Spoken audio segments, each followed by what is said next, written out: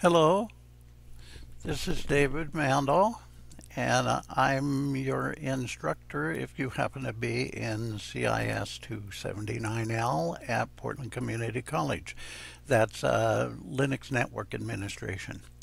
Okay, in this video, I'm going to show you how to set up and configure a simple network, very simple network, in VirtualBox and since our class is using Enterprise Red Hat, I'm going to use CentOS, which is really almost identical to Enterprise Red Hat, except you have a little more freedom in licenses.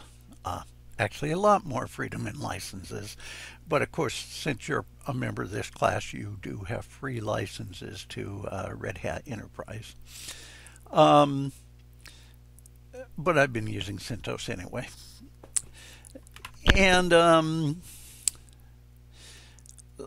so let's get going. This is part one of the video. I may end up making this video in a couple different parts. I did not label the parts part one, part two, because I don't know how it's going to work out until the end, but that's okay. What I'm going to do here is, first thing I want to talk about VMware just a little bit. So this part one will be a discussion of VMware. VMware is, of course, what? I often say VMware because I use VMware. However, in this class and in most of your courses at Portland Community College, we'll be using VirtualBox. I also use VirtualBox, but I get the words confused. So if I say VMware, I probably mean VirtualBox. Okay, anyway, in VirtualBox, or most all virtualization software, the idea is that you can run some software that will allow on your computer that will allow you to make virtual computers within your computer, and then on that virtual computer you can load an operating system of your choice. You can do pretty much anything you want to do. Your the host computer, your main computer, that could be running, it could be an Apple Macintosh, it could be a Linux machine, it could be a Windows machine. If it's a Linux machine, it could be running lots of different distributions. I'm not sure whether it could be FreeBSD or a BSD machine or not. Probably a VirtualBox probably is not available for those. I don't know. I'll have to try it sometime. In any case, what I normally do when I teach classes, when I do work with virtualization, is usually I make a mess of I call them master distros because almost all of my machines are Linux. I might have a FreeBSD one or something, but man, I have used Windows virtual machines. But for your information, I'll be running this on a machine that happens to be running OpenSUSE Leap Edition, but running it on, actually I've got another machine where I do virtualization using Windows, so it can be anything. What I normally do is I form a few machines, and then I install my machines of the distributions I'm most interested in using.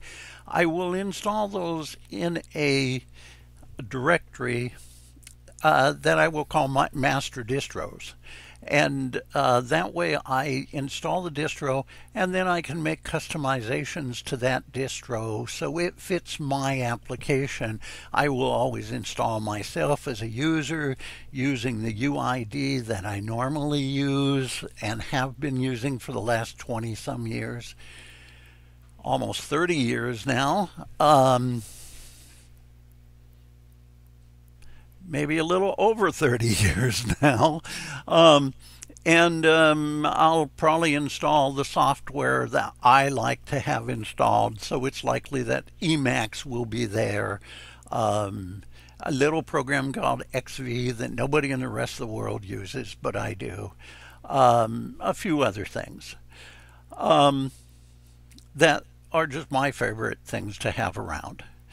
That way, when I make new machines as part of my project, and then I will put all of those together using there's a option up here where I can I can group things together. Like if I highlight this and highlight this, I can go up here, and there's a guy called group, and I can group those together in one directory, and then I can handle those as a group. And so I will make a group of all my master distributions, and then I'll make a group for every project I'm working on. This is a group with my firewall machines. This group here is the group I'm currently working on. It's the group that I'm using for this video. Okay.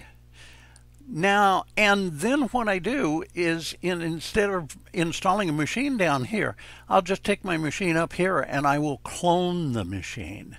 So as an example, right here, let's, since I'm using since I'm using CentOS version 8, I will clone that machine. When I clone the machine, I need to give it a name. I will probably call this CentOS 0803 because I've already got 01 and 02. I will probably use generate new MAC addresses because I feel like that's a safe choice. I don't want to get my MAC addresses screwed up. Then what I'll do is I use a linked clone. Now you can, if I'm going to use this machine year in and year out, I'll probably use a full clone because it will run faster. And that means it copies all the hard disk. It copies everything. So if my a virtual hard disk is 20 gigabytes, it will need 20 gigabytes to copy it. Assuming I use the full-sized hard disk rather than the one that grows. You get a choice there when you make a machine. Anyway, so I'll use but if it's something I'm using fairly temporary, I used a link clone, which really only keeps track of the changes from the original hard drive, because it's slower to run, but it uses a lot less disk space. You know, take your choice. And then let me minimize myself. I'll clone that. Okay, and that gives me a clone of that here. And then I can move that down into some which way. I can move that down into the virtual machine, into the directory I'm working on. And I've got a new machine down there then, and I can do anything I want. I can start up that machine. The other nice thing about machines is I can start the whole set of machines with one command if I want, or I can do it individually. Let's take a look at this machine. Let's look at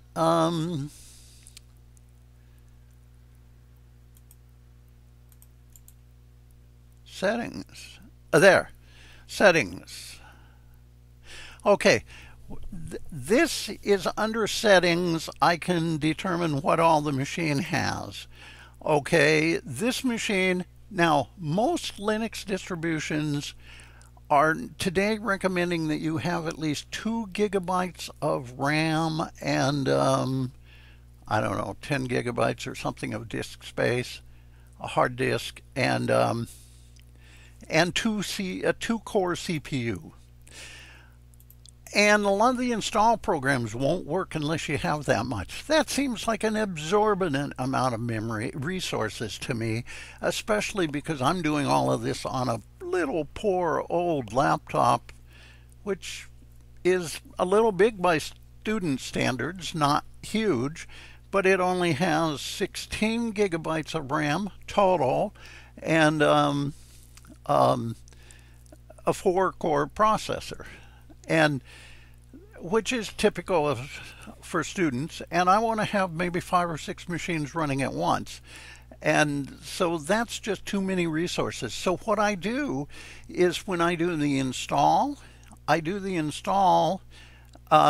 set it to 2 gigabytes of RAM and I don't know, 10, 20 gigabytes of hard drive. I might make that hard drive one of those hard drives that expands as the disk expands, as opposed to making it with a fixed size where it eats up the whole 20 gigabytes at once. Now that depends. If it's a virtual machine I'm going to use all the time for a long time, I will make it fixed size with the 20 gigabytes of RAM or of a disk. But if it's a one that I'm using for a class or something, I will make it. I try to shrink it as much as I can. Then after I do the install, I go back in here and I will turn down the amount of RAM it needs to 10 gig or to maybe 1 gigabyte. I could probably turn it down a lot more than that. If my machine did not have 16 gigs of RAM, I would try shrinking it to maybe 512K RAM. Everything's gotten bloated in recent years. I mean, the first time I ran Linux, I ran it on a little bit bigger machine the first time I ran Linux. But in the early days of running Linux, believe it or not, I was able to run early versions of Linux on a 386 running at 16 megahertz with 3 megabytes of RAM. Not gigabytes, megabytes. Which, at one time those were incredible machines. I believe those machines costed about $27,000 each. They had very fancy, elaborate graphics systems by the standards of that day and age, and they were big, expensive machines. They had gotten old, and they wanted me to see if I could find another use for them. And I put Linux up so we could use them as X terminals. And they worked great. Well, they were slow, but they worked. And then I might move it down to 1 gigabyte or to 1 CPU instead of 2 CPUs. And most things, certainly for our uses in this class, everything will run just fine on that. That's more than sufficient. Well, you can't really move it down to less than 1 CPU, but you get the idea. Okay, now the other thing I want to show you though is the networking. When these machines first come up, the default style networking is NATed. And I never, on my base machines, I always install 1 adapter, never more. Even though when I'm doing networking, I may have 2, 3, 4 adapters on the machine. 1 or 2 is more likely. But now they come up as NATed by default. If we look at the diagram of what we have right now, we have a setup like this. This is the internet. This is in my case, it's a cable modem, could be a DSL modem, linked to a T1 line. I don't know. Yeah, it's some sort of device that links to the internet. Most of these devices, well, the ones I have at least, the last few I've had, generally have 4. They generally have like coaxial cable or DSL cable coming in from the cloud. And then they will have 4 RJ11 connectors that connect you to hard cabled computers or wireless access points or whatever, or switches that can connect you to 100 more computers, or more likely 8 more, depending on the size of your switch. Of course, the switches can connect to switches, and you can make a whole tier of these. And and sometimes they have a wireless access point. Mine has a wireless access point built into it. It has a firewall built into it. It has a router. It has a DHCP server built into it. That's typical of a modern cable modem. Okay, in my case, I'm just drawing one computer here that is connected to the cable modem by a hardwire or maybe by a wireless system, or in my case, it's a complicated bridge that includes both wired and wireless. So, oh no, I'm on the laptop. That's wireless only. Okay. Then down here we have all the virtual computers, and you can have many, many virtual computers. On a computer my size, you know, it's pressing it to run 5 or 6 at a time, but I can do that. Now, if you have a NATed network, they're connected like this. The virtual computers are connected to inside your real computer. Basically, VirtualBox will form kind of a switch, or, well, it will form a router, basically, which includes DHCP and all sorts of things inside your machine. And then so it connects inside your machine in almost the same way that your machine is connecting to the cable modem. And this will have different addresses than your machine's address within your home network. And these machines, I believe, cannot talk to one another.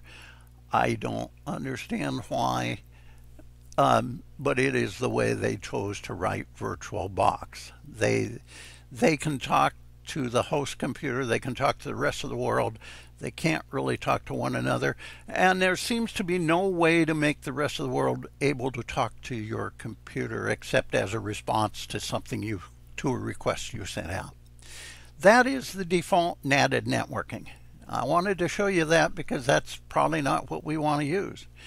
You can also make something called an internal network. That's where, yes, these machines are inside that blue box, but they actually don't really talk to the blue box. Well, they do have a back channel, a bridge, so that you can look at the screens on each of these machines, but they don't talk to each other for your purposes. And but you could set them up, you could configure them to talk to one another if they're on the same internal network. And you get to choose your internal network by going over here in VirtualBox. If I chose to make this network an internal network, and then I can choose the name of the network. I can just type in the name,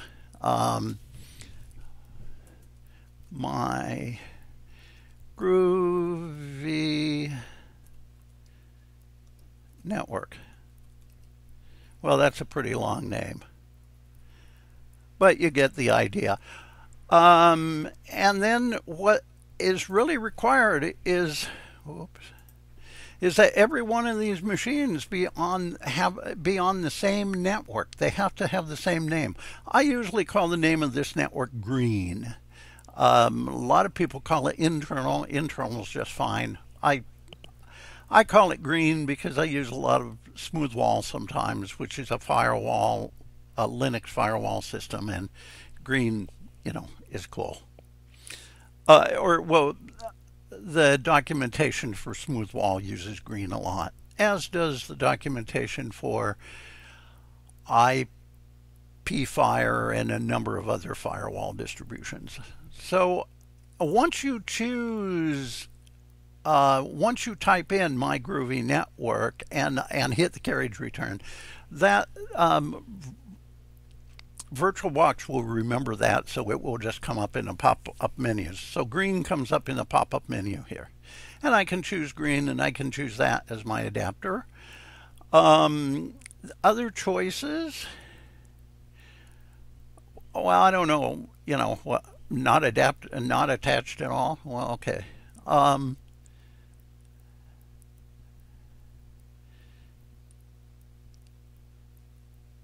Host only. Bridged. A NAT network. I'm not sure what that is. It's rarely used, and I read the documentation long ago. I don't think I've ever used it in practice. But bridged is a cool one. Bridged works like this. Oh, and this can either be as emulate a wireless, or it can emulate a hard wire. I don't know. I just use the defaults. But going out here, bridged looks like this. In bridged, okay, these two computers are within your computer. I mean, they're just software, they're virtual computers within your computer. But the networking doesn't actually, while they are, the networking doesn't actually see your computer as such. What it does is it skips directly to the router for the network, just like your computer. So it becomes essentially, these virtual computers here are essentially a peer to your computer. So they will have new addresses on the same network as your computer. So say your address of the blue box was 10.0.0.12. This one might be 10.0.0.13, and this one would be 10.0.0.14. Whereas if we're in the natted situation, the blue box has a 10.0.0.12, and these computers may have addresses like 192.168.1.1 and 192.168.1.2. So they're on different networks. Okay. And there's bridged. Now, what we want to do in this configuration is we want to set up the 01 computer, which I didn't name these, but the one over here, we would like to set that one up as a router. So as a router, this will be set up like this. We have an internal network going between the two computers, and I could have 14 computers over here to the side. They would all connect basically to, well, they connect green. We call it the green network, but in many ways green is a switch. They would all connect to the green switch, which connects to the 01 computer, and then the 01 computer can connect directly to the bridge. So the 01 computer has to have two network cards. The others only have one network card. It's possible for me to go out here to the left-hand side and add more computers and call that a demilitarized zone, where I could put my internet servers and have allow people to come in from the cloud, go down here, come down here, and go to those machines there. In which case this machine then would need 3 adapters. And that's what I do in a firewall situation. Okay. Going back here. Well, in this case, in my case, if I want to keep this around, I'll make it an internal address on green. There we go. Okay, that's everything I want to say about VM, about VirtualBox. But it really is important to remember that when you're in this class, you're either wanting to have things, your virtual machines, most likely you want them to be bridged, or you want them to be internal. Unless you're just using, I mean, most of my master machines are natted, and some of those I actually use to do real work. the SUSE one in particular. So, you know, but that's not, I'm not studying networking then. Uh, okay, that is, I think that's pretty much everything I had to say in this part. Then I'm going to go on and do part two, where we actually set up the machines. Sorry it took so long. Okay, bye-bye.